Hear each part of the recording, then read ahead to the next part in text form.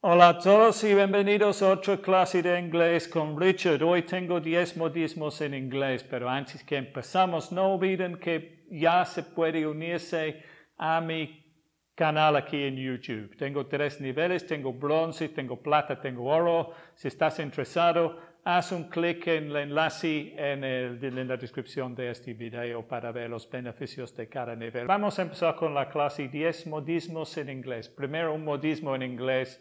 La palabra modismo en inglés es idiom. Estamos hablando de 10 idioms in English. ¿Qué es un idiom? ¿Qué es un modismo? Un modismo es una frase o un grupo de palabras que tiene un significado metafórico. Eso significa el significado de ese grupo de palabras no es literal, pero es una frase o un grupo de palabras que están en uso común, entonces toda la gente sabe ya qué significa metafóricamente. Vamos a empezar con la lista. El primero es a bird in the hand is worth 2 in the bush.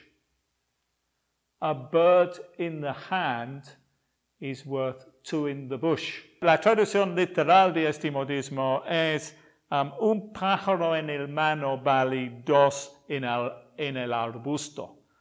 Pero en español, obviamente, la traducción, el modismo que se usa en español es más vale pájaro en el mano que ciento volando, que es diferentes palabras, pero tiene el mismo sentido. ¿Qué significa este modismo? Se usa para decir que es mejor aferrarse a algo que uno ya tiene que arriesgarse a perderlo tratando de lograr algo mejor. Como lo mismo en español, más vale pájaro en mano que ciento volando. Vamos a ver un ejemplo. Don't quit your job merely on the hope of finding a better one. A bird in the hand is worth 2 in the bush. Y ahí tengo también la traducción en español. A bird in the hand is worth 2 in the bush. Vamos a seguir con el segundo modismo. A fool and his money are easily parted. A fool and his money are easily parted. En español es como se dice, un tonto y su dinero pronto se separaron. ¿Qué significa? Bueno, ese es más literal.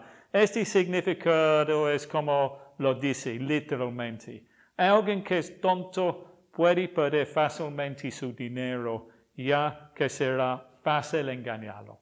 A fool and his money are easily parted. Vamos a seguir con el tercer modismo. A leopard can't change its spots. A leopard can't change its spots. En español, un leopardo no puede cambiar sus manchas. ¿Qué significa? Los rasgos inherentes en una persona permanecieron como están, incluso si buscan activamente cambiarlos. Y el ejemplo, he's bound to fail the exam again. A leopard can't change its spots after all. Number 4, once in a blue moon. Once in a blue moon. ¿Qué significa? Algo que sucede muy raramente. Es como el dicho en español, de Pascua a Ramos. No es literal la traducción. La traducción literal es un vez en cada luna azul. Pero como se dice en español, de Pascuas a Ramos. Vamos a ver el ejemplo. Although I believe in God, I only go to church once in a blue moon. Although I believe in God, I only go to church once in a blue moon. Vamos a seguir. Number 5, wild goose chase. Literalmente, persecución de ganso salvaje. ¿Qué significa? Una búsqueda de algo que no se puede lograr. Una búsqueda de algo que no se puede lograr. Vamos a ver el ejemplo. I went on a wild goose chase looking for a cable for my phone and I couldn't find one anywhere. O sea, andaba por toda la ciudad buscando esta cosa y no lo encontré. Fue como un wild goose chase. Wild goose chase. Ok, vamos a seguir. Number 6, a piece of cake. Literalmente la traducción, una pieza de pastel, pero en español se dice pan comido y se usa para algo que es muy fácil. Si algo es muy fácil, dice, it was a piece of cake. El ejemplo, the English exam was a piece of cake.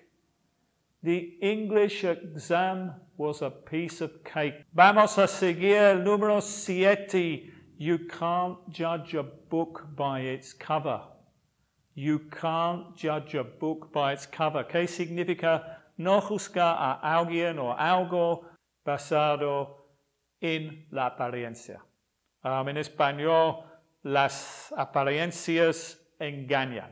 Ejemplo, some people think that Peter is smart because he wears glasses. Don't judge a book by its cover.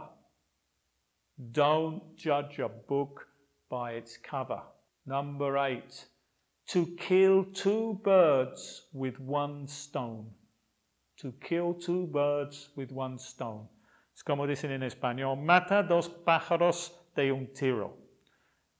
Y eso, el significado es para resolver 2 problemas a la vez. Ejemplo, when I run, I listen to music. That way, I kill 2 birds with 1 stone. When I run, I listen to music. That way, I kill 2 birds with 1 stone. Vamos a seguir. Number 9, to hit the nail on the head.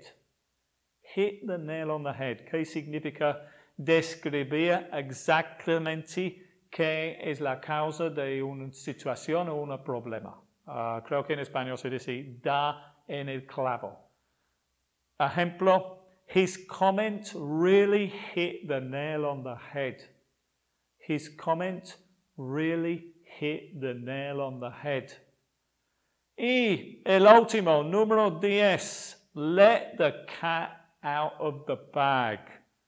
En español, literalmente es deja el gato salir de la bolsa, pero creo en español se dice irse de la lengua. El significado de este es cuando se revela algo accidentalmente o un secreto accidentalmente. Ejemplo, I let the cat out of the bag with their wedding plans. I let the cat out of the bag with their wedding plans. Ok, muy bien, very good. Eso es todo para ahora. Espero verte muy pronto en otro video. Gracias. Goodbye.